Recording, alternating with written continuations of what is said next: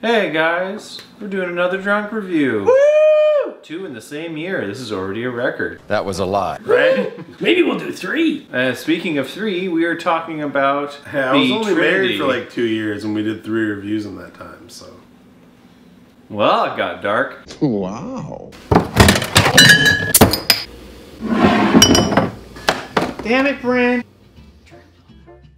We're talking about Blade Trinity. I don't know why we decided Blade Trinity, but it seemed like it fit. This film is entirely filmed in Vancouver. It is filmed in Vancouver. And there's a lot of elements, particularly the beginning of the film, that really do point out that it is shot in Vancouver. It features the waterfront station. And they somehow, for some reason, thought that making everything look in this LA orange filter at night was a good idea. It's like it was shot in Mexico.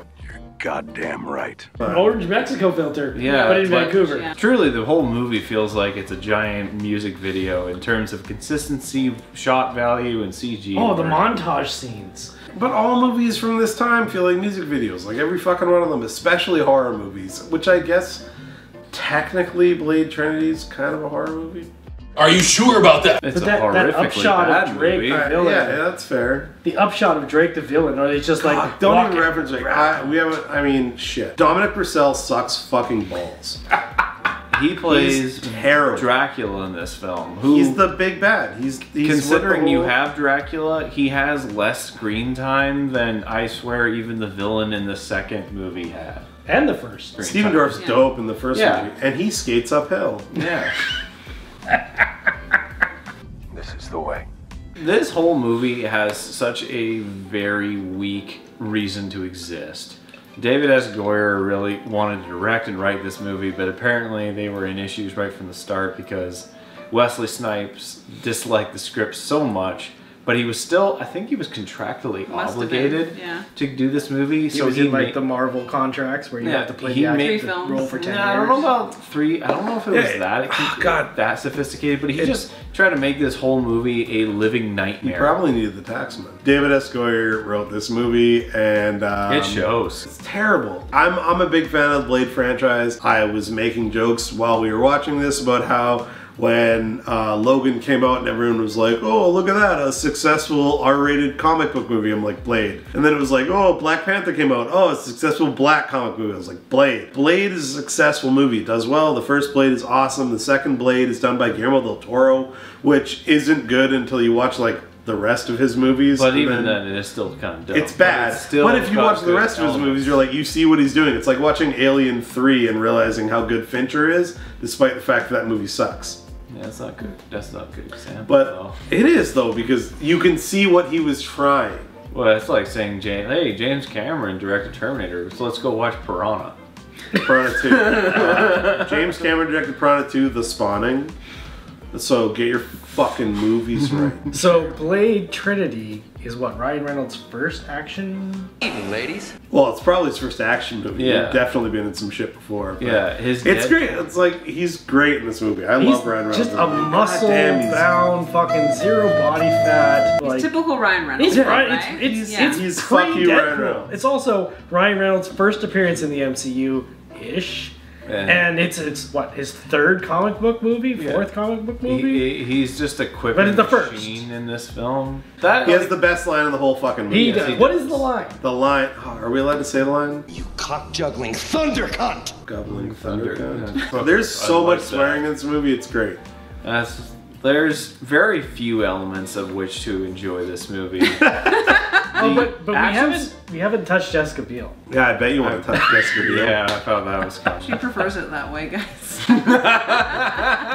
The shower scene was unnecessary. My butt feels cold thinking about sitting on those tiles. It's just her in like a huge surgical shower. Yeah, it's a really big shower. A really is. big It's a shower. really big shower. Just naked I mean, on the floor again, crying. I don't mind But she's Jessica really Biel. sad. But it's the idea that Naked she's in the having a shower. shower on the McBarge. It is on the It is McBarge. a Yeah. McBarge. Team For of those of Night you who Stalkers. don't know, Yes. the McBarge is a like it used It's to a be relic. McDonald's. It was Expo 86. Expo Yeah, 86, X-86. It was McDonald's on the water in Vancouver and has since moved over towards Mission, which is like an hour and a half outside of Vancouver. It's a But it's just a derelict, shitty-ass building around the that rivers these guys and have inlets. decided to make a movie. And it's been in other movies. And It has been in a lot of videos. movies. Still gets used. It's this derelict 1986 McDonald's that's been used for so many different things.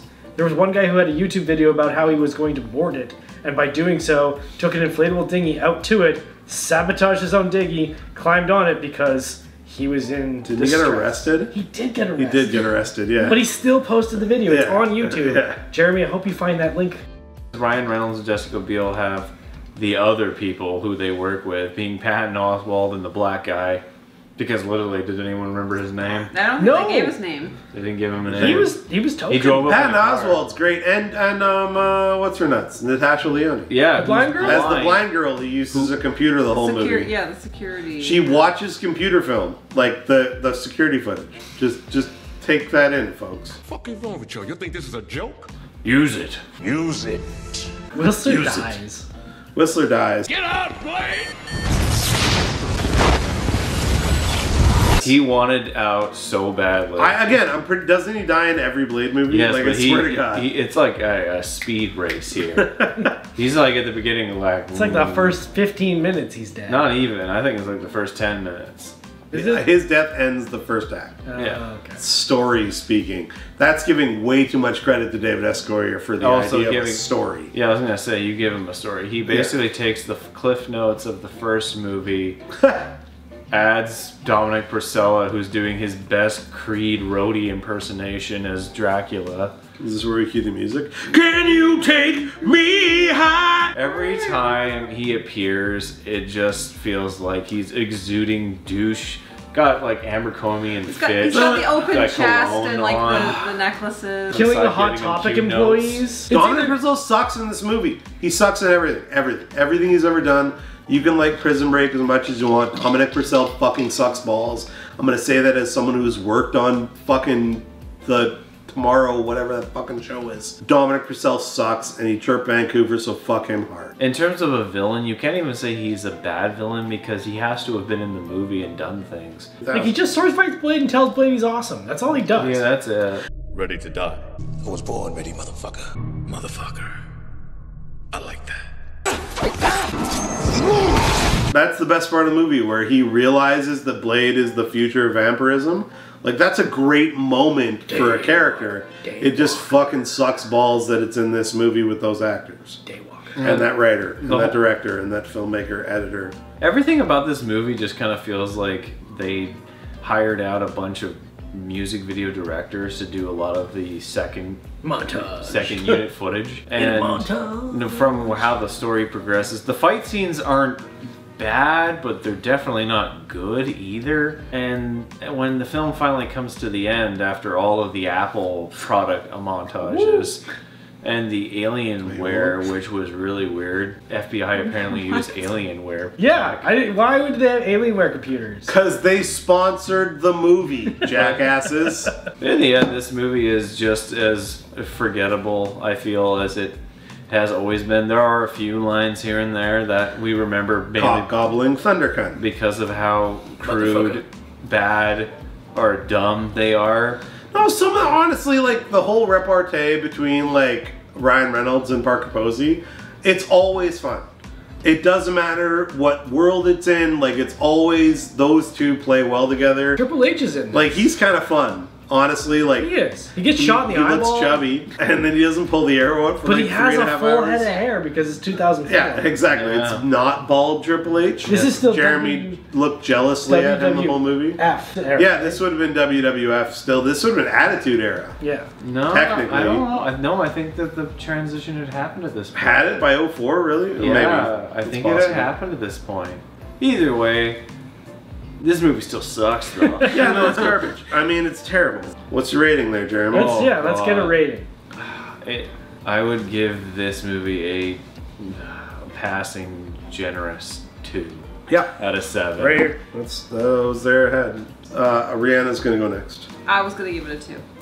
2 out of 7? Any reason why? I have not seen it in 20 years, and now I remember why I haven't received it. So that's Yeah, it's getting a 2. Dominic Purcell sucks balls in every role he's ever been in. Balls. From all the Prison Breaks and like Tomorrow's and all the shits he's done. Dominic Purcell sucks. He drags this movie down. Parker Posey and Ryan Reynolds elevate it. They elevate it to like a 1.85 at best. So I'm gonna go ahead and round up to a 2 out of 7. I'm gonna give it a 4 because Ryan Reynolds is shirtless. I fucking love Ryan Reynolds. I mean, I'm down with Ryan Reynolds shirtless. I mean, he's not wrong. Ryan Reynolds looks very good shirtless. I can't dissuade him on that, but if he was a whole movie, maybe a 4. Okay, Ryan Reynolds gets a 4. The rest of the movie gets a 3. I don't know. 3 is still probably. I really like it. It's that era of like post high school for us. It's shot like a music video. It's got nostalgia. aspect. It's all filmed in our hometown. You can like home spot the whole movie. I can't justifiably give this thing anything better than a 2 because this movie sucks. But it's fun. It's a blast. I love this movie. I like it a lot. Also, it's part of the like pre-Marvel era. Yeah. So I really like it because it's like the foundation. This of what movie the almost MCU killed came it. into. 4 years before Iron Man. Yeah, but the MCU started off of this. Alright guys, hope you enjoyed the video. We will see you again on the next one. Alright. I'm going home. Shut up.